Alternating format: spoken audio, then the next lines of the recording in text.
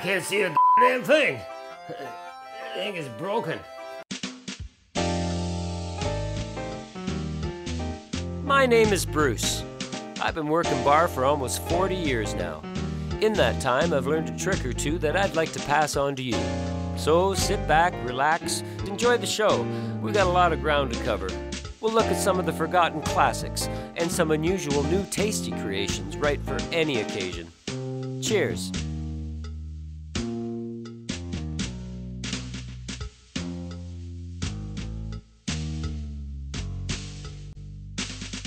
Ahoy, mateys! It was sometime in the 19th century that Roberto Cofresi, a pirate from Puerto Rico, was rumored to have served his crew a morale-boosting concoction of rum, pineapple juice, and coconut milk, the very first Piña Colada. So the story goes. Roberto Cofresi, well, he worked at sea at an early age, but he was poor, and the political and economic difficulties at the time didn't make his life any better. So he decided to become a Caribbean pirate. On one occasion, Cofresi plundered at least 8 vessels and was credited with over 70 captures.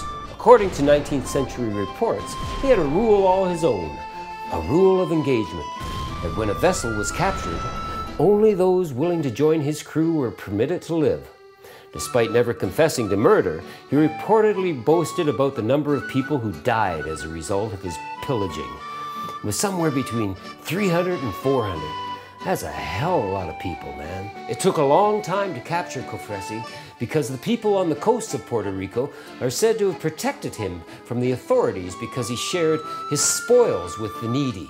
Kind of like a Puerto Rican Robin Hood, stealing from the rich to give to the poor. Maybe that's one of the reasons they built a monument to El Pirata Cofresi. It was in March of 1825 the pirates were captured and executed by a firing squad. And the recipe for the original Piña Colada, well, it disappeared into the lore of history. Now there have been many claimants on the original Piña Colada recipe since then, like Ramon Monchito Marrero. He was working at the bar at the Hilton in San Juan back in 1954. Then there was Ricardo Garcia, another bartender at the Hilton. He claims to have come up with the recipe during the coconut cutters union strike in 1954. Could you imagine? I mean, 2 bartenders battling it out. I invented this. Arrrr. Then there's Ramon Portes Mingot's story. Well, he states he came up with the drink in 1963 while working at the Barachina restaurant in Old San Juan. The Piña Colada was officially named Puerto Rico's national beverage on July 10, 1978. Piña Colada Day is celebrated annually in Puerto Rico and the United States on July 10th. In Spanish, Piña Colada simply means strained pineapple. Now let's make a strained pineapple. Arrrr. Okay, arrrr. Arrrr.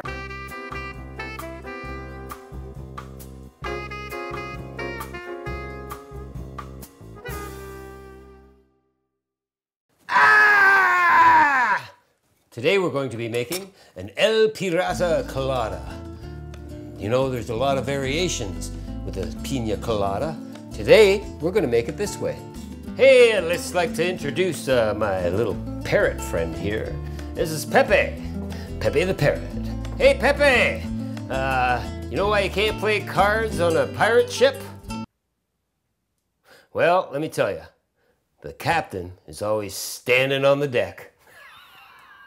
Now normally you make a Piña Colada with white rum, but we're going to do it with dark rum. And it's got a lot more flavor than white. So we want 2 ounces. Next, we want some, hang on, I can't see shit. There, oh boy. Let there be light. Where the hell is it? Right here, Malibu. We want an ounce of Malibu. That's our coconut rum. Next, we're going to follow it with 2 ounces of pineapple juice. Perfect. And ½ ounce of orange juice. And we got half a lime. We're going to just squeeze in there. What we want is about a 1/4 ounce or so.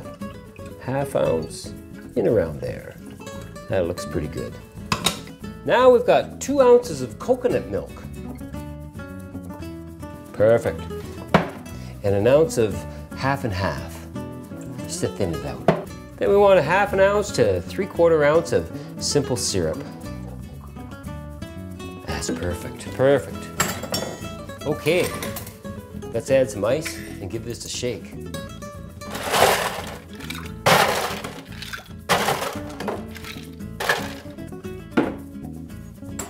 Slap a lid on and give her a good shake. Like a pirate! Wait, that's better. Shake it! Arrrr! Arrrr, mateys!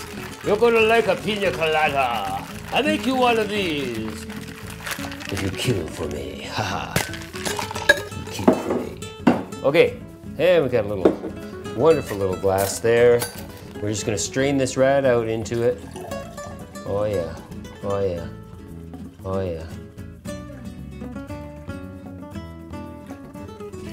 Sweet. All we want to do now is just garnish it with a little fresh pineapple and a cherry. And why not our classic umbrella. And a couple straws. And we're in. Roberto Cofresi, you are a genius. It's delightful.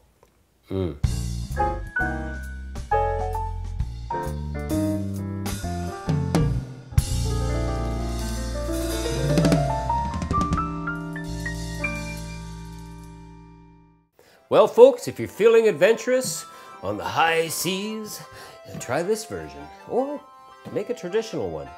Cheers. It's good.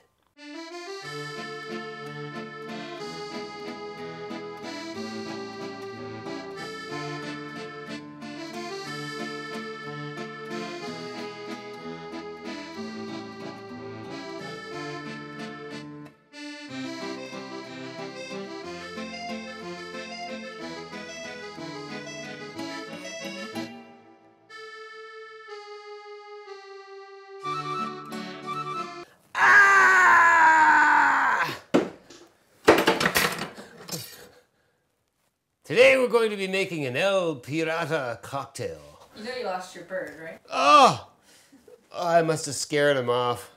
Anyway, we're gonna make an El Pirata cocktail and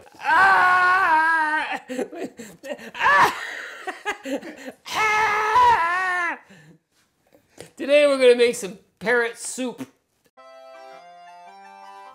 Hey, Bruce here.